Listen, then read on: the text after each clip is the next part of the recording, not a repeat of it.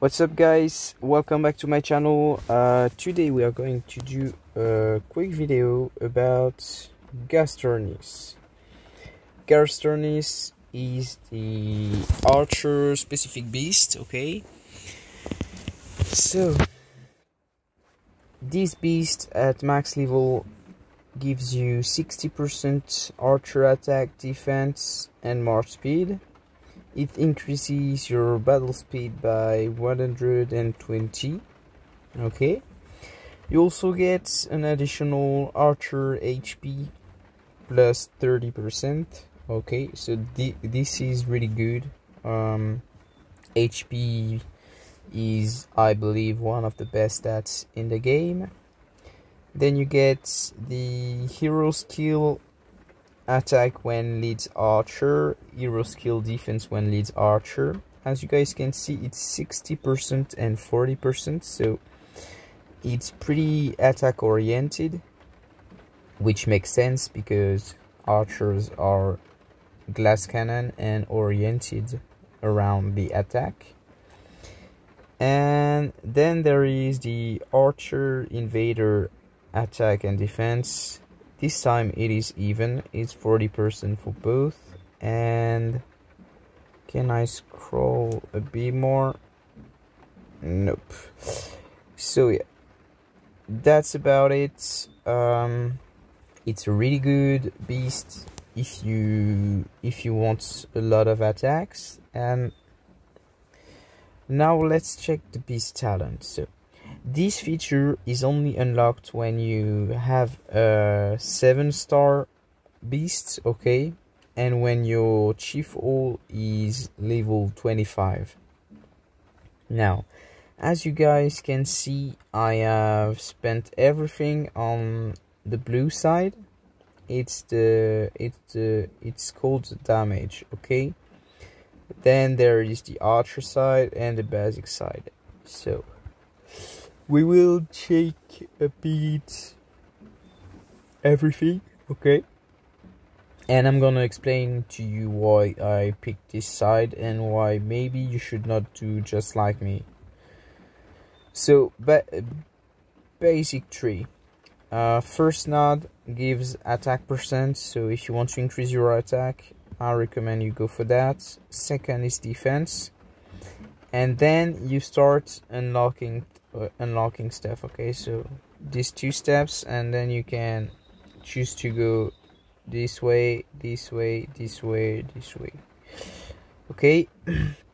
So for the middle, it's defense and then attack against wild creatures, okay? Right here it is march speed, invader attack, so attacking cities, and front rows damage taken, and defense. So I believe that this whole side is trash. Why? It's simple. It increases your front row defense, but archers are bad at defense. So if you want to try and make up for this, you can always try, but I believe that you should go for what they are good at rather than trying to deal with what they are bad with. Okay, so this is what I think. Some people will not agree and they will try to build beefy archers, which is completely fine.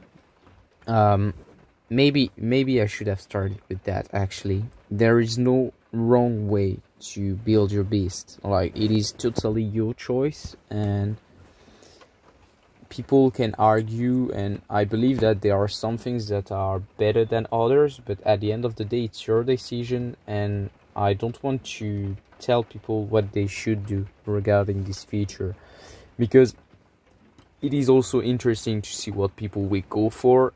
And yeah, from what I learned it out, I do have a pretty good idea of what works and what doesn't. But yeah, I'm not there to tell people to do this and this, because there's multiple things that works, not just one. And yeah, but I believe that this is a mistake and that is trash. You don't really need more attack while invading. I mean, it's cool, but it's pretty hard to level up a beast, so I would not make this a priority. March speed, same, it's good, but nothing too fancy. Front row, as I was saying, not that great. Defense, not that great. Attack against wild creatures, completely useless. It is trash.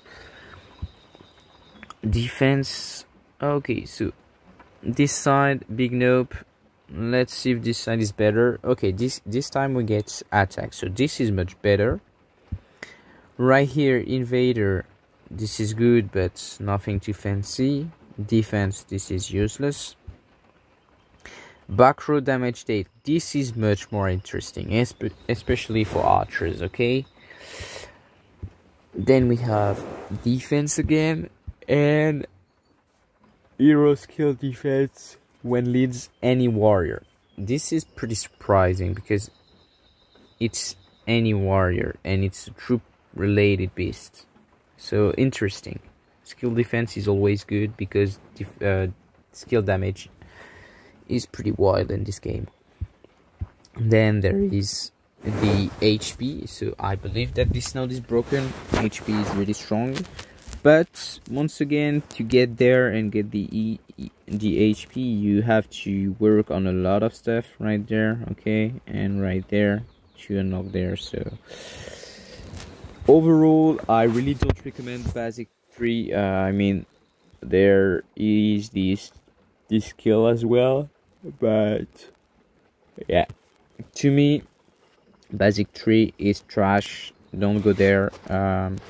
The only thing I can recommend you to go for is the first node, because you get this right away, okay, and you can get up to 6% attack, and attack is always good. Then there is the archer. It's the red road is kind of what I call the PvP side, okay? Why is that? It's because you get the attack, mark speed, okay? This is pretty PvP thing. Then there's the archer control immunity chance. So it reduces the chances to get silent, suppressed, and stuff like that. So pretty much PvP related and pretty strong as well. It is crazy. This node is crazy, okay? Then the archer regular attack damage. This is cool, nothing too fancy, but pretty cool. Scales well. Archer attack once again. Archer HP. Battle speed. This is really important right there. The battle speed in PvP. This is broken, very important. Archer defense, not that important, but really cool to have.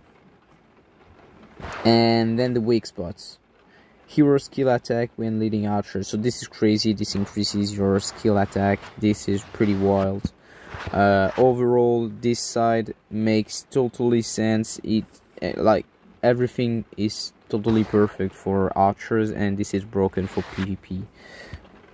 Battle speed, yeah, we checked it out. HP, and then you end with ever braver.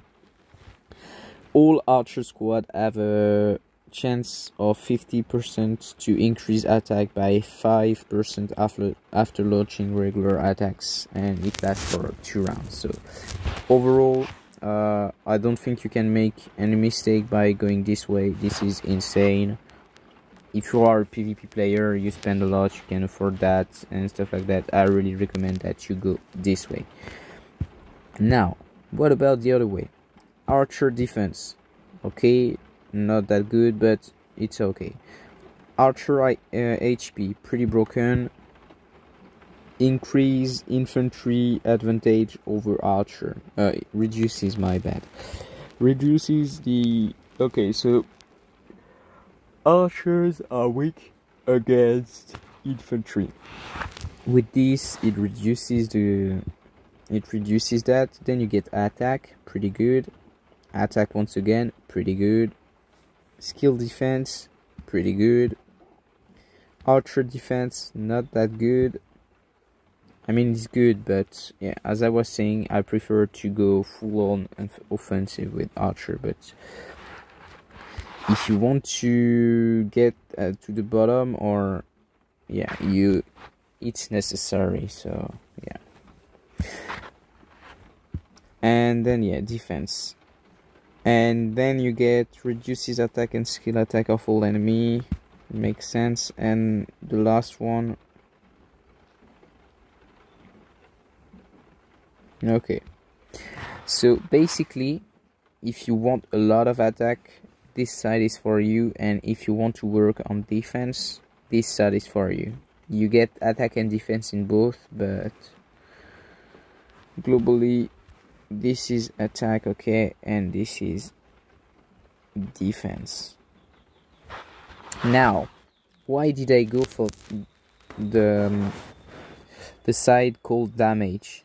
We all know that I'm one of the top players in the game, and still I didn't go for the PvP side. This is pretty simple. It is because I don't believe that I spend enough to compete with the people that spend a lot in this game. I think that I am in the top 10, maybe top 20 in the game, or 30. Like I'm fairly well ranked overall. But the people that are stronger than me spend like maybe 3, 5 or 10 times more than I do, and getting the battle speed and control immunity and stuff like that, this is pretty cool, but I will never catch up to them no matter what. So I prefer to go damage, because I use my bird, my archer specific beast for PvE. My main objective with this beast is to get a very good score in barb fastness, because I am a main archer, and at some point in the game I will have T10 archer and infantry, and I will just use mixed comps. So this hero isn't good for mixed comp anyway, so I decided to go all the way to the damage side, because my objective is to score well in PvE, and I'm not interested in PvP. But this is my choice, and maybe you are main archer and you want to go full PvP, and then this build is what you gotta aim for. Okay, so yeah. So squad attack, it's pretty much the same. Once again, there is an attack and defense side. So this one, attack, HP, and damage. So this is the attack side, okay, this is the defense side right there. Defense, oh, actually not, all skill damage, okay, so this is cool. Defense and regular damage. So yeah, there's a bit of attack everywhere and a bit of defense, but yeah, most of the attack comes this way still. Now, regular attack, pretty good. March speed, not that good. I mean, it's cool, but it's nothing too fancy. HP percent, very, very good. Attack once again, defense, and the last node right here, increased by 1% each round till the battle ends. So pretty good. As you can see, we have a lot of attacks and HP and skill damage. When in the PvP side right there, it is pretty clear that this is defense and this is attack, okay. Right here it is overall, like, we have some defense right here, if I remember well, yeah, and somewhere else, yeah, right here, okay. But overall it's pretty much damage oriented, and this is why I went for this side. Then you have the special skills at the end. So yeah, damage, damage, and this is crit. Pretty uncommon, but yeah, it exists in the game. And damage. So well, yeah, it's not gold damage for nothing. And this is the way I went. So yeah, I think that's about it regarding Gastornis. As you guys can see, the talent tree is pretty arguable, and I don't believe that there are no wrong choices. Like, all choices are arguable and people will have points for their decision. But yeah, I went damage side. I explained why. I don't think that people should follow that blindly. I think that I explained why I made this choice, and I hope that people will understand why I made this choice. But don't follow blindly, and maybe what you will want to go for is archer. Keep in mind that you get a lot of attack right here, so it might be pretty similar to the damage side, but you will have more PvP oriented stuff right here, okay, with the control immunity, the battle speed, and stuff like that. So you really have to check all the nodes of talents, like we just did, but maybe more in depth. We've been pretty quick, and you take your decision from there. And what you have to understand is that it is pretty hard to start up a beast, okay? So you also have to take that into account when you select your beast talents, because like if you are only level 5 or something like that, then excuse me, maybe the best decision is just to get like the first node right here, the first node like right here, and the first node right here, because you will get 6% attack, 6% attack, and once again 6% attack. So overall you get a lot of attack, okay? So this might be the best thing to go, like if you are not able to afford a very high level beast.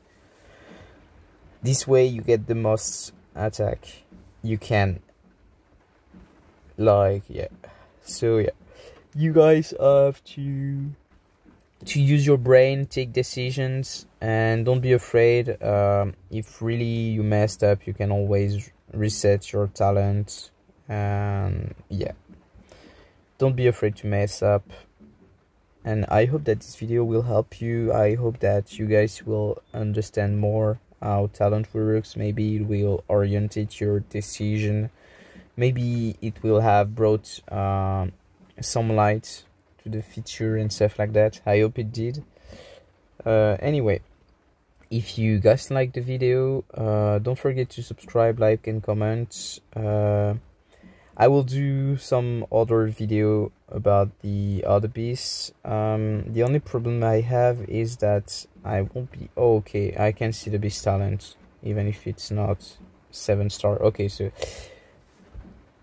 never mind. We have no problem. I was gonna say that I can show you guys beast talent for other beasts, and that I would have to ask someone if he can send it to me and stuff like that, but I can check it out, so no problem. So yeah, don't forget that the beast reserve right here is only available once you get Chiefle level 25, so keep that in mind. This gives you the beast materials to level up beast, okay? And yeah, that is pretty much it regarding Gastornis and this video. So catch you on the next video, guys. Don't forget that everything is linked in the description of the video, like my Discord, the Patreon, and stuff like that. So check it out. Don't forget to join, subscribe, and give a like if it helped you. See you guys. Thanks for watching.